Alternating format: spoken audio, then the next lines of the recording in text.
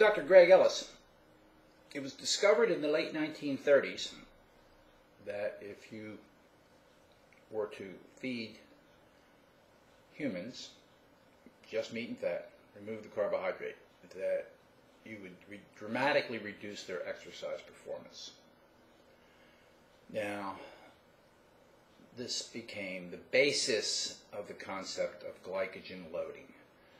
And the idea has been around for a long time, certainly since the turn of the 1900s, that carbohydrates were the primary source of fuel for muscle contraction. And that did not get questioned until the 1940s and 1950s, when it was discovered that fat was really one of the primary fuels.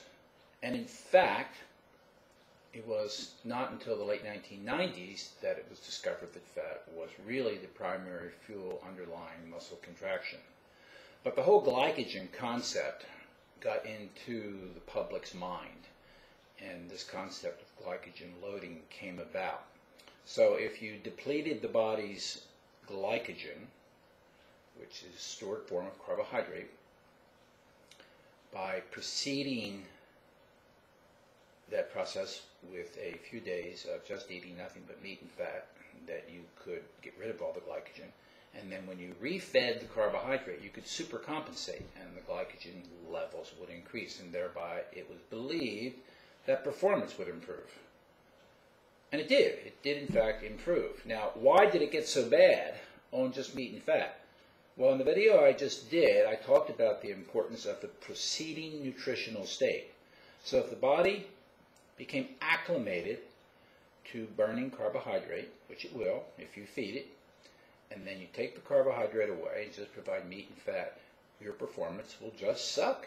There's no other possibility, because the enzymes that process the fuel go away or are reduced in their quantity and rate of activity. The body's very efficient. It doesn't let things hang around that it doesn't use. So the enzymes that process meat and fat, in contrast to those that process carbohydrates, and they are different, will go away.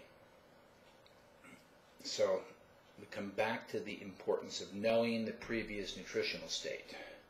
So glycogen loading became very popular, and it was developed into a regimen where one would just eat meat and fat for 5 days, and then on the weekends supercompensate by eating a lot of carbohydrates to restore the glycogen levels.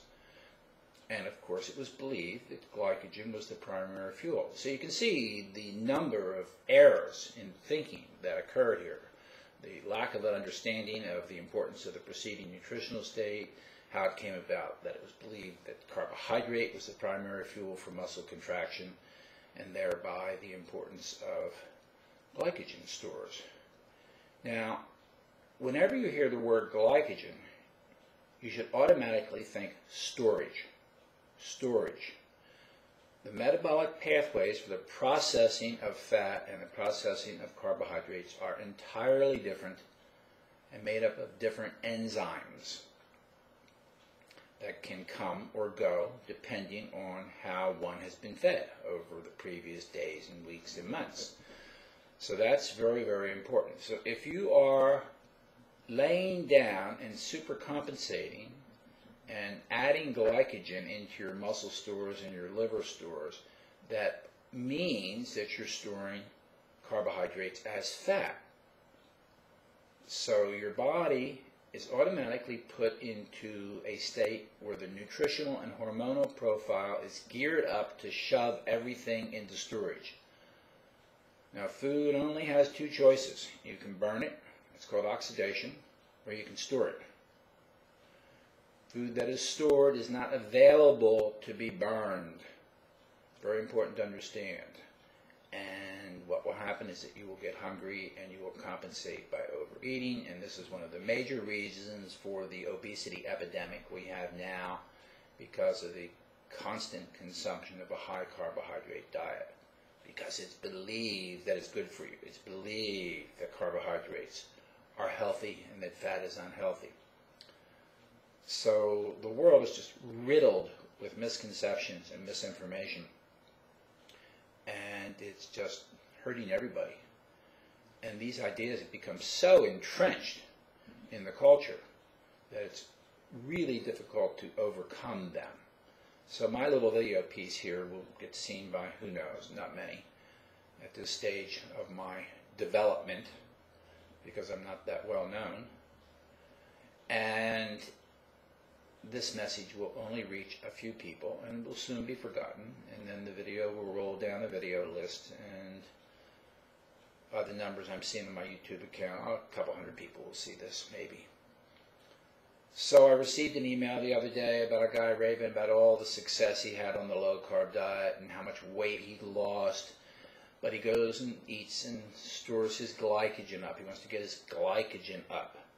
So he eats some carbohydrates. Now, naturally, he doesn't feel anywhere near as good when he doesn't eat any carbohydrates at all. But he can't quite reconcile this because he's been told so many times and so often how good glycogen is, how important glycogen is to your health and to exercise performance, to energy levels, because this is a common belief system in the marketplace, and it's true for all athletes have been told this lie, this nonsense. And they believe it, and they have no way to dig out of it because they don't understand the basic biochemistry. Every time I ask some of my listeners or other individuals to provide for me a piece of biochemical information that would elucidate what it is they believe, they never do. They can't. They don't know it. I mean, it's even an open book deal. Go out and open the textbook and find out what it is that I asked.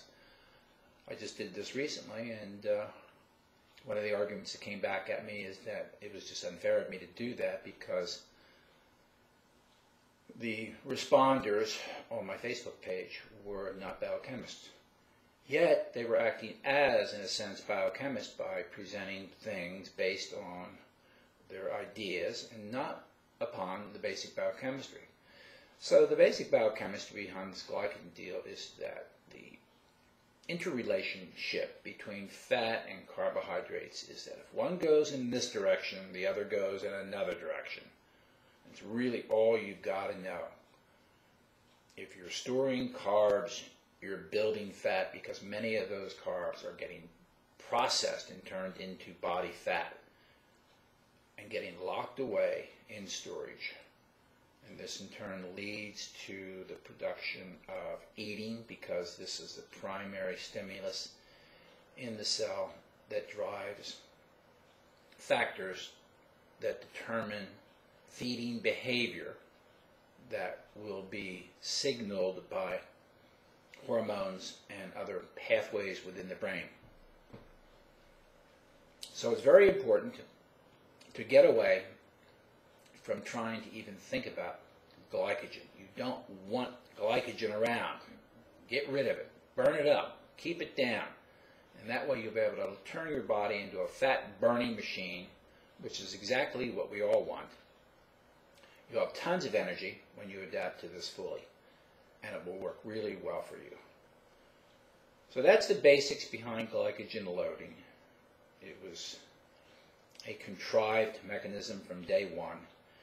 It did not consider the previous nutritional state, and thereby it led to a whole bunch of information, misinformation, that has piled up over the years, and everybody is just still doing it.